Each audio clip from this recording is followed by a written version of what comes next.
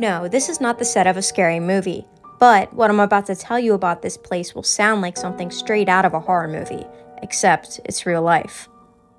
The Tri-State Crematory was established in the 1970s in a small town in Georgia known as Noble. For decades, the crematory ran smoothly under founder Tommy Marsh, a well-respected man in the community. Eventually, the operation was passed over to Tommy's son Ray, who was sent 2,000 bodies from across Georgia, Tennessee, and Alabama during his time as head of operation. All appeared fine until October 2000, when a gas man who arrived to provide service to the property saw something quite suspicious. When he walked in, he found bodies scattered all around the building. Concerned, he contacted the local police department, but unfortunately, they ignored it. Suspicions were raised once again in November of 2001, when the Environmental Protection Agency received an anonymous tip that reported seeing body parts in the woods surrounding Tri-State Crematory. The police department was informed and then checked the surrounding area, but did not find anything.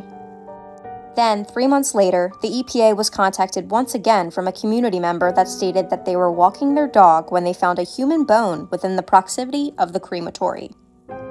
EPA agents immediately arrived on the scene, and that is when they found a human skull and other human bones.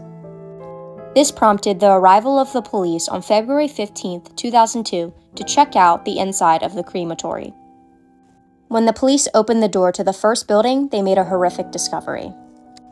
Bodies were piled high on top of each other of various stages of decomposition. Fluids oozed from some of the bodies onto the floor.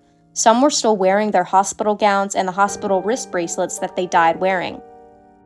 From the looks of it, it looked like bodies were dragged across the floor and piled up, left to rot. As police continued, they found a body lying halfway inside of a crematory oven.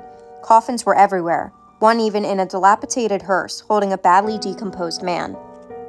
Another man was found inside of a wooden box, with the skeleton of a baby at his feet.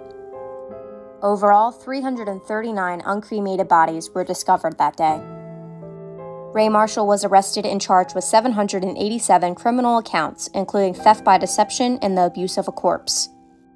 He got 12 years behind bars and was released in 2016.